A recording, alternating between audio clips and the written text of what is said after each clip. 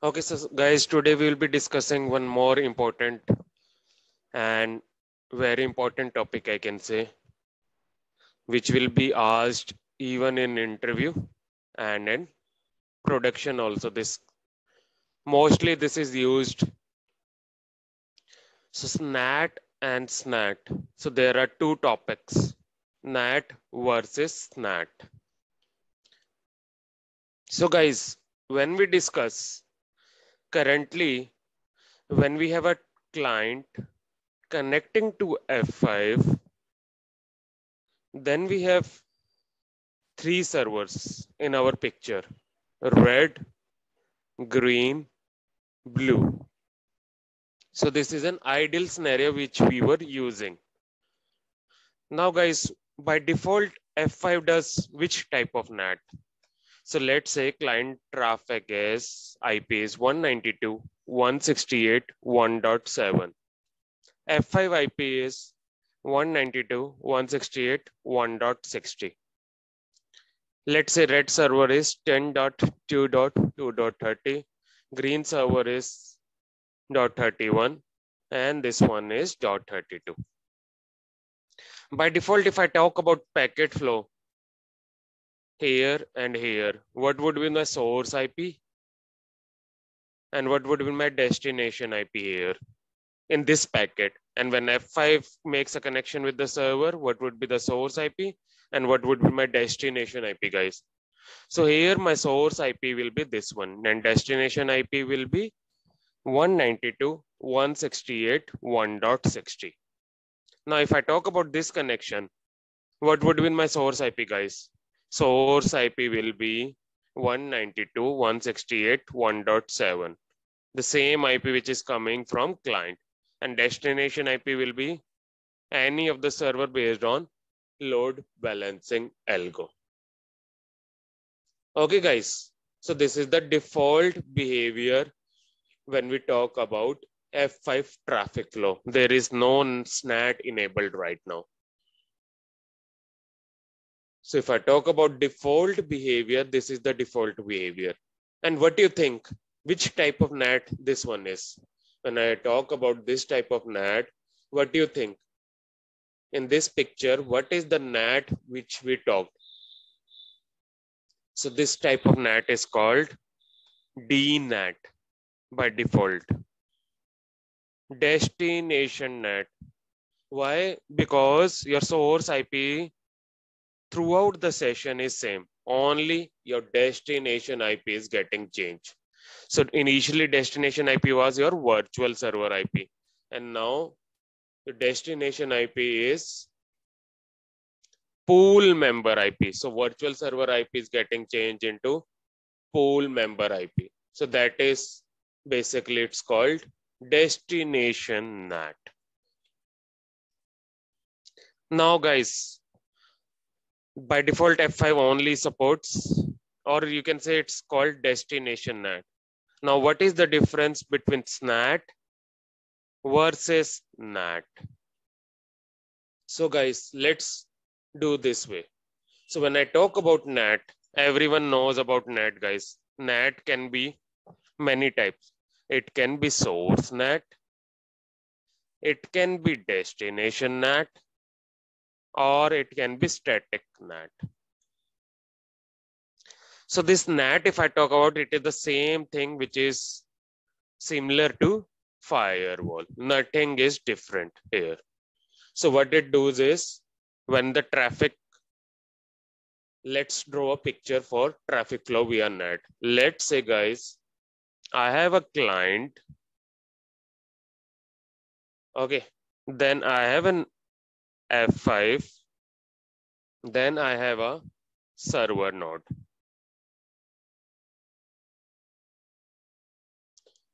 So I have two networks. One is external world and one is internal network.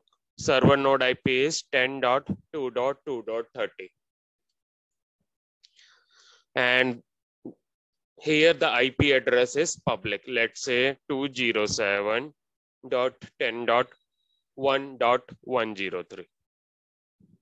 So what does NAT do, guys? How the traffic flows via NAT is, if client wants to bypass, let's say my requirement is client want to bypass F5. In this picture, client want to bypass F5 and wants to send traffic of the client to directly node. He don't want load balancing behavior. He want traffic coming from public should go to directly to the server. So in this case, guys, what you need? So client needs a routable IP. So client needs a routable IP to send packet to that server node. So NAT is a problem. NAT will solve this problem in which client can make a request with the internal server directly. So what will happen? Your 2077 IP is a NAT IP you will configure, and this is the origin IP you will configure.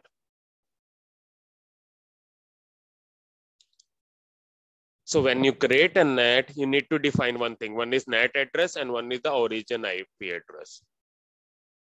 So in this case, connection will be inbound, guys.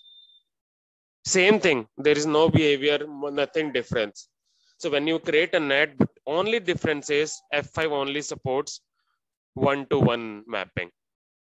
There is no option to configure many to one. So it only supports static NAT. If many IP address, let's say I have internal servers, 10.2.2.30, 10.2.2.31, who wants to connect to internet, that is not able to, that is not possible in F5. For that, you need to enable Snat, which we will talk about in few minutes.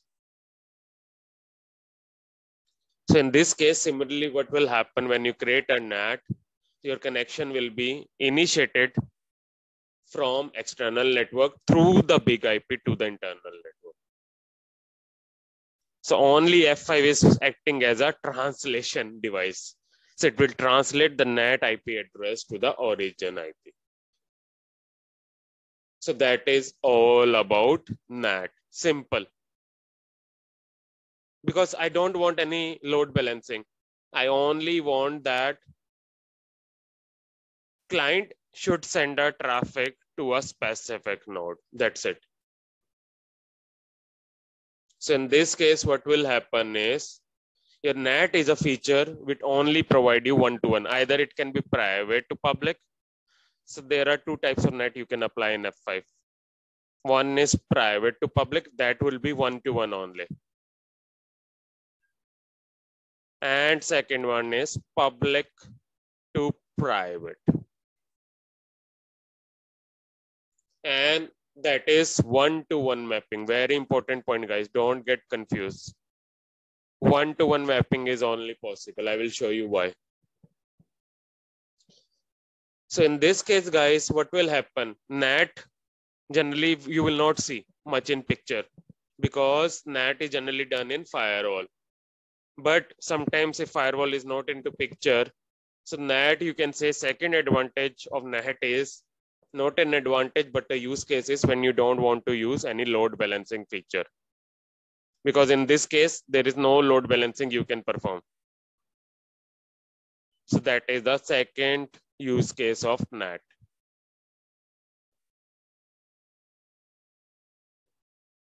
So when you implement NAT, guys, there is a disadvantage, guys.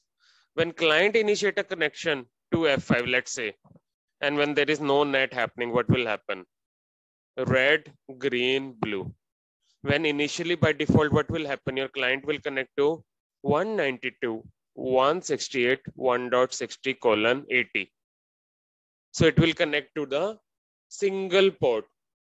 But when you implement NAT into picture, F5 NAT into picture, your all ports are open. All ports are open mean there is no way to restrict any port.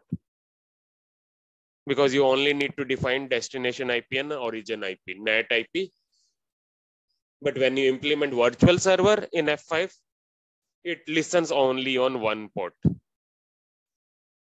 With NAT, whenever the client from external network wants to connect to internal network, All ports are open. There is no restriction. So that is the problem. Big IP, when you implement NAT on big IP, this will be open all ports for internal node. So how you implement NAT? Let me show you. I will log in into F5 and I will show you 192 so that you can get an idea how you implement.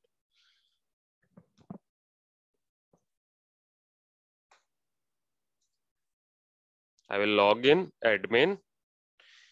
So NAT, all features will be coming under local traffic, either NAT or Snat. So you see here NAT list. So can you see, guys? That's why I was telling you one-to-one mapping. Is there any option of many-to-one? Let's say I have 3 servers, 10.2.2.30, 10.2.2.31, and 10.2.2.32. And I have F5. All this wants to connect to google.com to get their patch update. So in this case, if I want to implement many-to-one, is it possible in F5? No. In NAT, it's not possible. For that, you need to enable SNAT, which I will tell you in next topic. So here only you can create one-to-one mapping. So you will define here NAT, NAT address, and origin IP. So what you will say, static NAT. NAT address, let's say 8.8.8. Origin IP address 10.2.2.30. Or you can apply opposite. Your NAT address would be your public, private, and another one is public. You can define that way also. So this is how you implement NAT. It suppose only one-to-one NATing. So this thing you need to take care while you implement, guys.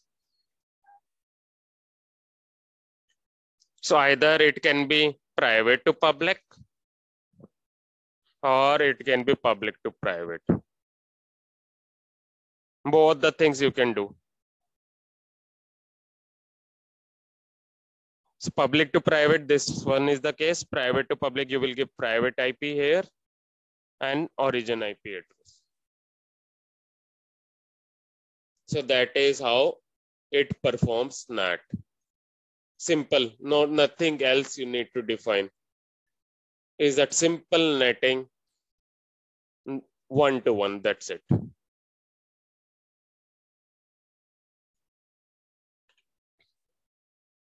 Can you see there is no restriction of any port? Nothing is there. No restriction or nothing. You just define NAT. That's it. So your destination IP and your origin IP. So NAT address would be this one. Origin IP would be this one. Now, guys, you just need to define this case and just finish.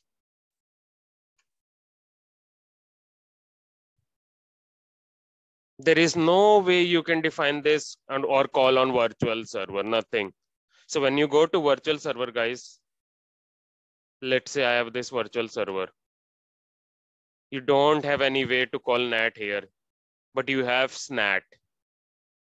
You can define SNAT. So that's why when you create a NAT, that's it. That will bypass F5. It will not go to the virtual server because you cannot call NAT on your virtual server.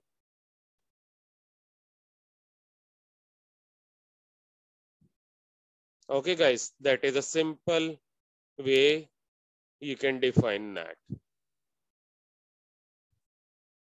Origin IP and the destination IP. Now, guys, Another picture comes into picture is Snat. Very, very important thing about Snat. So this was Snat one-to-one mapping bi-directional. In this case, you need to have single netting confirm, one this, one this, one this. 3 NAT would be configured if they want to connect with each other.